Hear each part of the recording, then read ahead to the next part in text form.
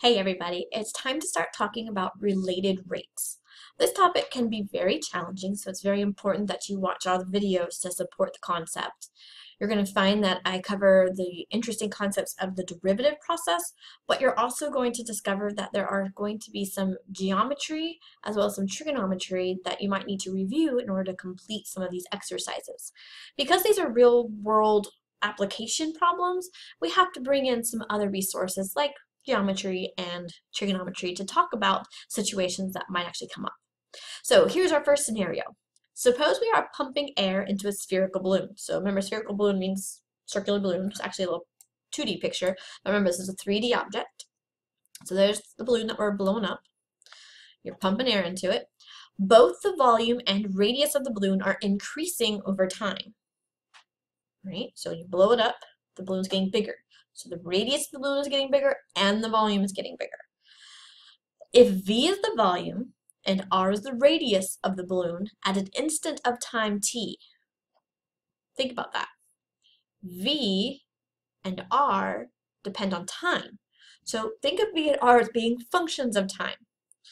So as time goes on, the volume's getting bigger. As the time goes on, the radius is getting bigger.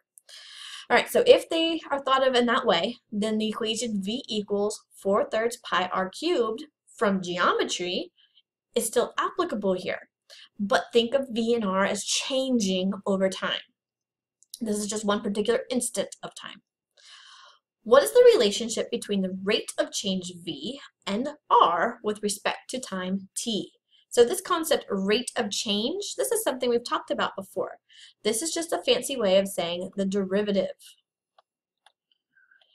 But we want the derivative with respect to a certain variable, with respect to time. So how do we take a derivative with respect to a particular variable? Well, all of this is telling us that we need to take the derivative of the relationship between V and R. This equation right here is the relationship between V and R. We need to take the derivative of that with respect to time. And we can do this using implicit differentiation because we're thinking about V and R as being functions of time. So taking the derivative with respect to time makes sense, only because they're functions with respect to time. So let's copy down what we need to do. So we have our relationship between the two variables that we're interested in. And what we want to find is the relationship between the rate of change of V with respect to time and the rate of change of R with respect to time. So to do that, we need to take the derivative with respect to time. So d dt of the V and d dt of the right-hand side. On the left-hand side, it's just one variable V. So treat this as we were doing the y with implicit. We would write dy dt, but here, like I warned you, the variables are different, but it's still the same concept. So we end up with the derivative of V with respect to t, dv dt. This right here is the rate of change of V with respect to, WRT with respect to time. That's what we're interested in, one of them. So then we write equals. On the other side, we're going to take the derivative using our derivative rules and the implicit process. So 4/3 pi is a constant multiple, so that just hangs out. So really, we just need to take the derivative of the r cubed with respect to t. So do your power rule. 3 comes down, r to 1 power less, times the derivative of the r with respect to t. So right here we have dr dt. This is the rate of change of r, the radius, with respect to time t. So what is this saying? This is saying that a particular moment in time, you know your radius. Plug in your radius. Well, if you know the rate of change of v, you can plug that in and find the rate of change of r. If you know the rate of change of r, then you know the rate of change of v. You have to kind of know one to know the other, but it does tell you what the relationship between them is. So if we clean this up just a wee bit, let's cancel the 3's out. So it says the rate of change of the volume is related to the rate of change of the radius by this value here, 4 pi r squared. So if you multiply the rate of change of the radius by this value, you get the rate of change of the volume. And that's the relationship between them. So that's what it asks us to find, and that's how you would do it. So implicit is very important here. Now, whoops. That is the first part. Let's continue it here. Determine how fast the radius is increasing. Remember, how fast? This is usually talking about a derivative. So in this case, how fast the radius is increasing, this is the derivative of r with respect to time. If you're talking about a speed, you need it with respect to time on the bottom. So how fast is a hint, and how fast the radius is saying the derivative of r with respect to t. All right, and they're interested at a particular instant when r is equal to 3. So in this case, they don't give us a time. They give us a particular dimension. Remember, your balloon is growing. So over time, r is changing. So at one particular instant, r is 3. We're not interested in bigger than 3 or smaller than 3. We're interested in that one instant. So instead of giving us a time, they're giving us an event to use to dictate what we're trying to solve for. All right, so determine how fast the radius is changing when r is 3, and if the volume of air is increasing, that's a rate of change there. So they're telling us that the rate of change of the volume is increasing at a rate of 300 cubic inches, so inches cubed per minute. So let's make sure that matches the dimensions, or the measurements we had before. So let's see. Volume, time. Okay, so r is in inches and v is in inches. So yes, in general, our formula was for any dimensions. It was very in general case, but now that we have these values here, they do match. They're both inches, so we're good to go. All right, so how do we do this? How do we find dr dt at the particular moment in time when r is 3 and the rate of change of volume is 300 cubic inches per minute?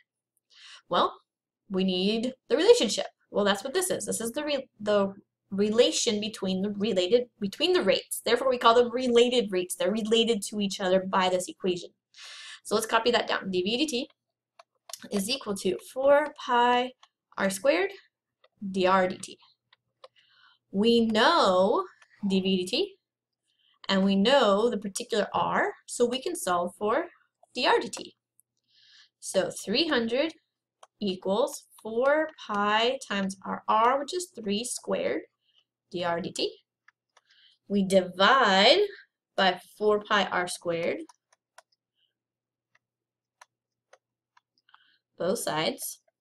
You could work that out if you wanted to, but I'm going to be canceling, so 300 divided by 3, that would leave me with 100, with 1 3 on the bottom. 100 divided by 4, that leaves me with 25. So we end up with dr dt is equal to 25 divided by 3 pi. And we can punch that into our calculator. So 25 divided by 3 pi equals 2.653. All right, now at this point we would write our rate, our units. So we've mentioned it briefly before. When you talk about the units of a rate of change, it's the units of the top, so the units of radius, which would be inches, and the units of the bottom, time, which would be minutes. So our rate of change here is inches per minute. And there you go. So at the particular moment when our balloon has a radius of 3 and the volume is changing at 300 cubic inches per minute, this is the corresponding rate of change for your radius. So that was one example of how we work with rates, related rates. And here are some steps to help you out. So these are in your notes if you want to reference them as you're doing your homework. Basically what we did. I didn't have to draw the picture because it was already provided, but draw a picture. Write down what you're given. Pull the things out of your problem that you're being provided, just like we did. Remember when we said, here, let me back up. We said rate of change is another word for derivative. With respect to time, that told us the derivative with respect to time. Down here we said how fast That's just a rate of change. Increasing means you have a rate of change. All those pieces you have to pull out of your words so that you can use them. Sometimes you need to draw the picture and label your picture. You'll see some examples of that. All right, so draw a picture and pick variables and variables to name. Use T for time. Write down any information you have, numerical. Write down what you're asked to find. So I wrote down we're asked to find dr/dt, the rate of change of the radius. Write the equation that relates the variables. So we had a v and an r. In this problem, they gave us the equation that relates them. Sometimes they won't. Now, I don't expect you guys to have every geometry formula memorized, but some of the basics like Pythagorean and the trig, SOHCAHTOA, I expect you to have those. Most of the time we'll provide you anything that's a little bit more difficult. You might see in your homework a couple where you have to go do some research. Just Google it and find it, but on the actual exam, I would expect us to provide you with an equation like this one here. So, oops. So in this problem, we used a geometry equation that v equals 4/3 pi r cubed. I wouldn't expect you to memorize that. I would provide that to you on a test. All right, what else? After you have your equation relating your variables, then take the derivative, take the derivative first, then plug in everything you know at that particular moment you're interested in, and then finally solve. All right, so that's the first example that I have for you. Make sure you watch all of the examples. Every single one is important. Every single one has something interesting that you might need. So I'll see you in the next video.